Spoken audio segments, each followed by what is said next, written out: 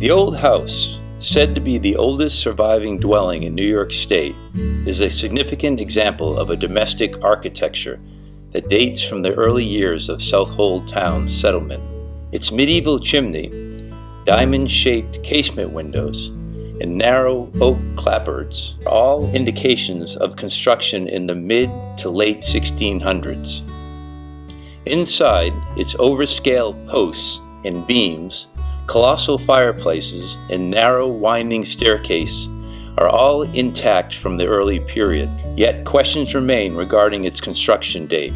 Town historian Waylon Jefferson wrote that the house was built in Southold for John Budd circa 1649 and later moved to Cutchogue, but documenting Jefferson's theory has proved challenging. Benjamin Horton, who married Budd's daughter Anna in 1673, may have been the actual builder.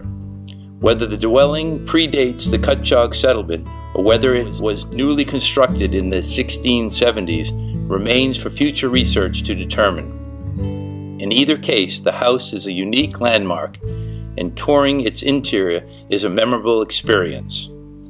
Later owners of the house included the Wickham family, which owned the property for 3 generations until its confiscation after the Revolutionary War.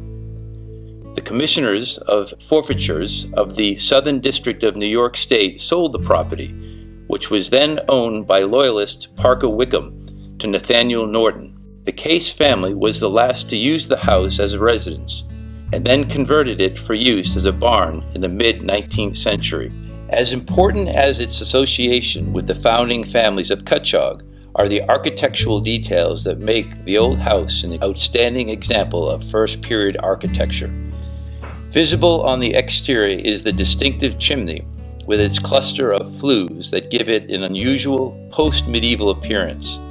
The casement windows, with their diamond-shaped window panes, or quarrels, are faithful reproductions of originals, and the oak clapboards are also based on surviving evidence. Inside, the colossal fireplace openings and smoke channels are among the most characteristic elements of its early construction period.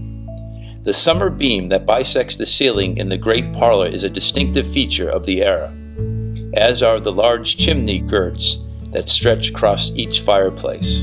The old house was designated a National Historic Landmark in 1961. It is maintained and interpreted by the Cutchogue-New Suffolk Historical Council so that all can experience it and learn about its remarkable journey through the centuries.